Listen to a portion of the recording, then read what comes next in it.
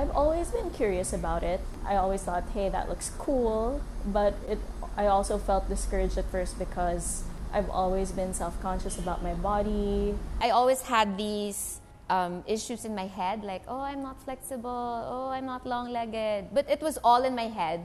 Sabi ko kaya yan. I-try ko kaya.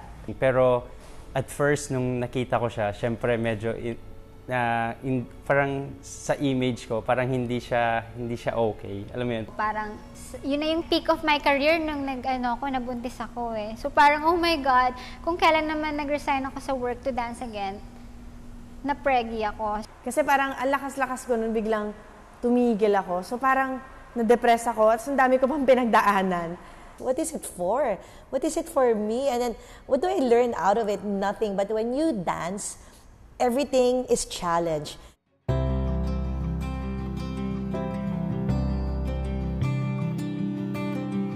years ago, it was really a different landscape. There was this guy who came up to us and showered us with 20 peso bills. And it was like, oh, 20 pesos, not even 1,000. So we got the bills back, went up to him and said, oh, sorry, this is not that kind of show, but stay so you can see what we do. And he did. Even if you say that the country is very Catholic or very reserved, very traditional, what we gave to the female or to the market is boost their self-confidence. It removes their inhibitions. And what's nice about it, they're more confident, they love more themselves rather than just working out, not doing something that is not that productive, in a way. Sa simbahan, alam mo naman, holiness doon eh. Ito kasi, di ba karamihan, madre, Ito kasi, yung bang, para bang, kung tingnan mo sa Bible, para bang, alam mo, mga manang yun, mga conservative karamihan. Ako man lang ang social eh. Parang, babata ka ba?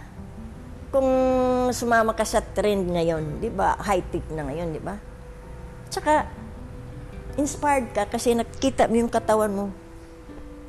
Pwede pa pala, to 8 years old, sexy ka pa rin, di ba?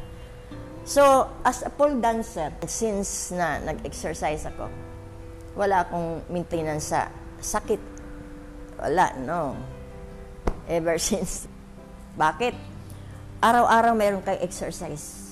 You have to exercise. Ngayon, high-tech na to, pole na to. Hindi nang basta-basta to. It's, full body exercise tong pole.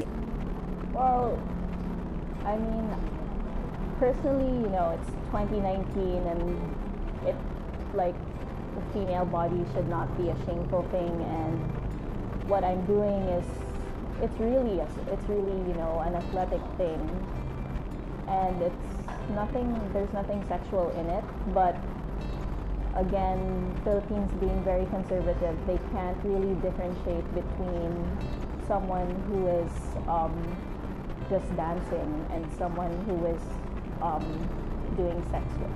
So it's that perception of it where they, just because it's an exposed body, it's quote-unquote bad. I understand the apprehension about joining pole dance classes because historically pole dancing has been associated with bar girls, and I mean even myself, my only previous knowledge of pole dancing is that which occurs in girly bars. So I think that's still the general understanding of what pole dancing is about. So then that would explain why women in particular are hesitant about taking it up as a fitness activity or even as a means of self-expression or just an avocation, diba? So yeah, and also the movements of the pole dancers are also very overt because it entails a lot of opening your legs, di ba? there's that element. I think if you were just, sliding and sliding up and down the pole, that would also be construed as already malaswa. But more so when you open your legs, because we grow up being told that our bodies are sacred and that we're not supposed to expose them, particularly our private parts. So when you open your legs, isn't that the most private part of all? That's your vagina, diba? And we are taught that we're supposed to hide it from public, and it's not even supposed to be talked about. Until now, people cannot even say the word vagina, diba? So there's this, what I call the valorization of women's bodies, wherein there are limitations that society imposes on women and how they expose or utilize their bodies. Family ko naman, ever since naman, supportive naman sila. Kahit ano naman yung pinapasok ko, like, sa dancing, very supportive naman. Wala namang issue na bakit pole dancing yung pinili mo, bakit ganito, ang dami naman pwedeng gawin. Ang pinaka-issue, ang pinaka-concern lang nila is yung safety. Kasi kapag nakikita nila pag nakikita nilang, paano mo ginagawa? Baka mamaya malaglag ka, ganyan. Or mapilayan ka, something ganyan. So yun lang yung concern nila, yung safety ko. But other than that, wala naman silang questions about pole dancing ko. It was 12 years ago. The teacher was a dancer, so I don't think he really understood that. He was very strong, so he could do everything. So I guess he just assumed we could all do it the same way that he did. So the preparation was not enough. So I sprained my wrist, hurt my knee, hurt my ankle, hurt my back. So yeah, I'm still alive though. I love pole dancing so much. I think this needs to be studied. So me and my friend Myla, we went to Hong Kong to get certified. So I was like, hey, this is good because if you're using the body, I think you need to understand how the body works. And then we also had to be first aid certified before we flew there. So same here in Polecats, all our teachers are first aid certified. It's a requirement. Hindi ako yan. I always take care of my students. Wala pang na-injured sa akin. Kahit injured ako, ganyan, I tried my best. Tapos, anong nangyari nun? Parang naglagay lang ako ng, may pinapahid siya sa akin ng menthol para hindi ko masyado ma-feel yung pain. But it was too painful kung wala talaga. So, one of the judges was AJ Bautista, one of the first male pole dancers. Kaya lang nasa US na siya ngayon. And then, Polecats din siya. Parang siya yung nag-represent ng Polecats. Ed Aniel was there yata. Shara Soto also judged that event. And then, Nancy from Hot Legs also judged the event. So, I think it was very essential na magkaroon ng mga performers as a judge kasi parang they're not only looking at the tricks alone, they have to see the whole performance, how you perform it, how you deliver the concept. So, I think it helped a lot. Kasi yung mga tricks ko, it may be not that amazing, pero siguro na tinignan nila yung technicality, yung fluidity, or kung gano'ng kalinis yung isang amazing nga pero baka hindi malinis, di naka-point, yung ganon. Tapos yun, when I won my first pole dance competition, syempre overwhelming na, wow, kaka-start ko pa lang. I think it was the start of it all na I started to have a name in the pole industry na parang doon ko nahanap yung sarili ko as Cristel de Catalina. Ayaw mo ma-injure. Yes. No, and then you want to perfect it. You want to do it well, di ba? So, asan yung male gaze doon? I think that's what also people need to understand. Because there might also be that misconception that women who do pole dancing do it to attract male attention. So, I think that has to be clarified. That women who engage in pole dancing do it, above all, just for themselves. Diba? I think, and it's the pole dancers themselves who have to disabuse third persons of this belief that it has a necessary connection That's also perhaps one of the reasons why it's looked down upon.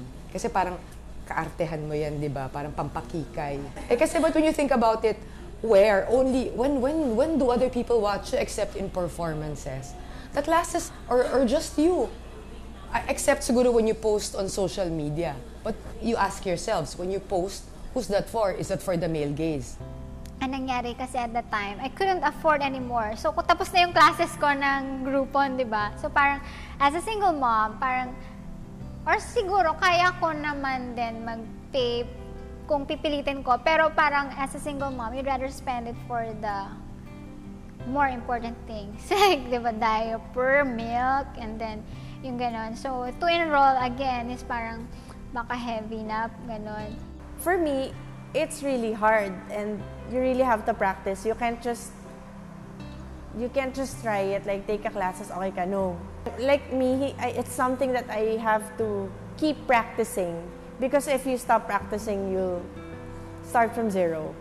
That's how I felt after I gave birth. I had second thoughts on going back because I know my strength was different na eh. I had to show up. Step one, you have to show up. And then my friends tried to encourage me, and thus yun, slowly bumabalik na yung strength mo. And then last year, breast cancer struck. So that was such a big blow to my body acceptance again, because then suddenly I couldn't do the things that I used to do. I couldn't do pull-ups. I couldn't climb again. I couldn't pole. So that was tough. And then because they had to induce menopause as part of the treatment, I started putting on weight also. So that was tough. So now it's an ongoing journey again, but a different kind. I think it's a bit deeper now. So there's so much internal work going on every day. Yeah. But I like when I'm dancing, because when I'm dancing, then there's no time to feel bad about yourself because you're busy dancing. And I guess also endorphins, they help. It's nice to see that my body can still do things in spite of the cancer. So that's a good thing. Actually, meron, no? Yung parang sinasabi nila na parang paulit-ulit yung tinuturo ko. But like any other dance, like in ballet, since day one, when you enter your class, magte-turn out ka, magpo-point your toes ka, that's every day. That's how you develop strength. You know, hindi naman siya from ganyan, i-split ka na kaagad eh. You know, so every day, it's parang binibuild mo yung strength mo. Yun, so parang inanon din nila ako dyan. Meron, talagang meron. Actually, meron. Tapos, nga parang paulit-ulit na daw. But, it's true. Because, ganun naman talaga eh. Like, whatever your parang basics, ulit-ulitin mo siya until, you know, hanggang lumakas ka, hanggang sa dumali ka ng dumali, di ba? Second is yung age ko. Doon, na-hurt ako doon actually. Na-hurt ako doon sa age na yun. Kasi, syempre, at some point of your life, merong mafe-feel mo talaga na parang tumanda ka na, di ba? Tatanda ka na. At that time, when I heard that, yung pangbubuli sa akin. Yeah. So, na-hurt ako kasi weakest point ko yon. A woman is empowered if she's able to dare go outside the box that society forces her to fit into from the moment she's born. Diba? Women, first, if you're a girl, you're supposed to be like this, diba? You're supposed to be nurturing, caring, passive, patient, loving, diba? And then, it's all these gender norms, even roles, diba? Stereotypes. Not just for women, but also men. But because we're talking about women. And we're forced to conform from the moment we're born. Diba? That's how we're conditioned. That's how we're socialized by society, in all societal institutions. Not just the family, but also in schools, communities, and then when they're working in the workplace, in media, in our laws, diba? So I think empowerment is finally learning to understand that no one has a right to place you in that box. If it's preventing you from self-actualizing or self-realizing, diba? Or fulfilling your potential, or choosing paths that will lead you to achieving what you want to achieve, diba? Your creative potential or whatever. So I think that's empowering. It's really taking control. It's being able to decide and being able to act based on your decisions without caring. It's really taking charge of your life and your body. It's having full self-determination over yourself and your life. That's empowering for me.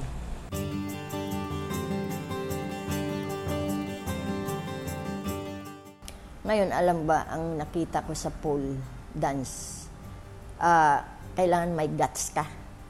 Guts, at saka confident ka. Sabi ko, kaya ko yan Believe din ay amazed. Na-amaze din ako sa sarili ko. Bakit nagagawa ko? Dahil nasa tao lang yan Kung gusto mo, pwede. If there is a will, there is a way. Kaya lang ang unang iniisip ng mga babae, mga sample, mga 50 o hindi ko na kaya yan. Maraming mga professional students, like let's say doctors, teachers, like mga professional talaga na work nila, na nagpo-pole dancing. Like halos every night nasa studio. Why? Because yun yung nagiging nagiging way out of stress sometimes Parang doon na rin sila naglalabas ng parang doon nila nahanap na meron pa silang ibang bagay na pwedeng gawin instead of pagiging doctor. Ganon, or instead of like sa office lang. So after their work, napupunta silang studio, nagkakaroon sila ng ibang friends, diba? Nagkakaroon sila ng ibang gagawin. Like, so ang laking tulong ng pole dancing. I think the best thing that you can do for yourself is to just take the class, because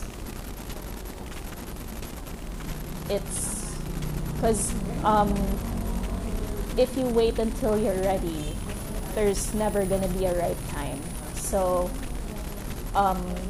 if you want to be more flexible, if you want to be stronger, the best way to do that is by actually practicing.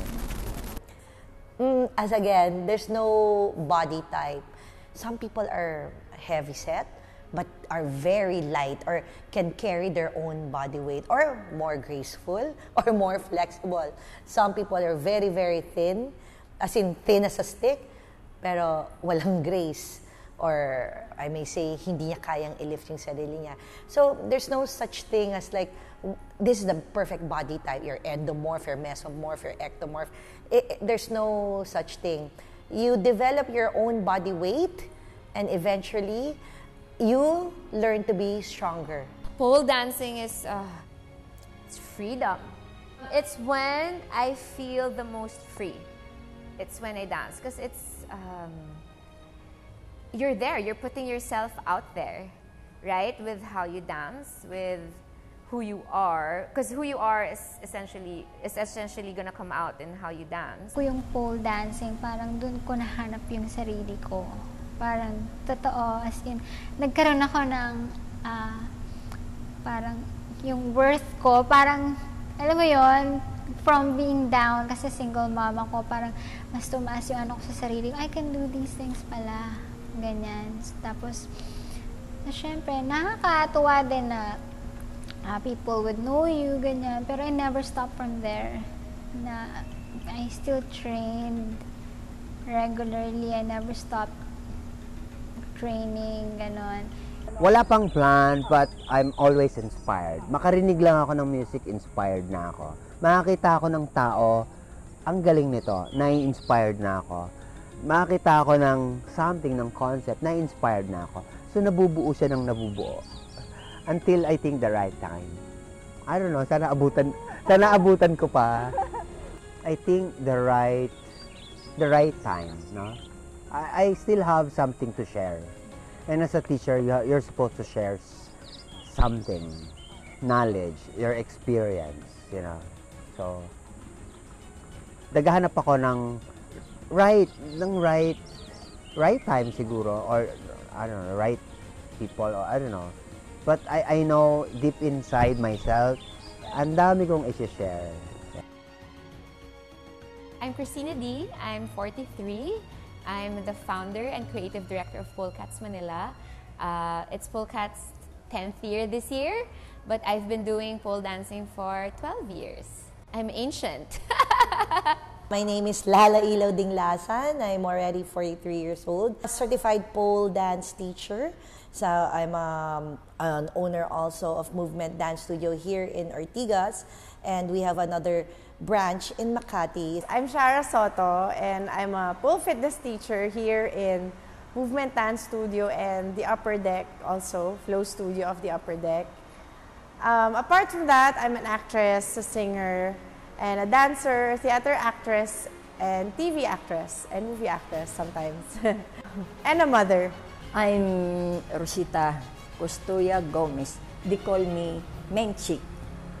At present, I'm 72 years old. I'm a resident pastor dito sa Quezon City. My name is Johnny Villanueva, also known as Sustantivo. Yun yung pinaka-screen name ko. And yeah, I'm a pole dancer or pole artist. Right now, I'm performing in one of the casinos here in Metro Manila. Mariel Baisa. I'm 28 years old and I work as a hair and makeup artist, and I've been pole dancing for 4-5 years. My name is Cristel de Catalina. I'm turning 34 years old. I'm an aerialist and a pole athlete. I've been pole dancing for about 5 years, and I've been doing this job for a long time, and I think I'll be doing this for the rest of my life. My name is Ed Daniel. I am 50 years old. At the moment, I am the resort manager of the Fox and the Firefly Cottages and Subtour Philippines. I'm Mona Adviento Magcanoy. I'm teaching at the College of Human Kinetics. My specialization is in sports psychology. I'm a psychological skills coach, and I help athletes for competition. I'm Nathalie Africa Verceles. I'm currently the director of the University of the Philippines Center for Women's and Gender Studies. And I'm also currently a member of the faculty of the Department of Women and Development Studies. My area of specialization is really the very broad discipline of gender and development, but my particular area of interest is gender and the economy. But I also dance.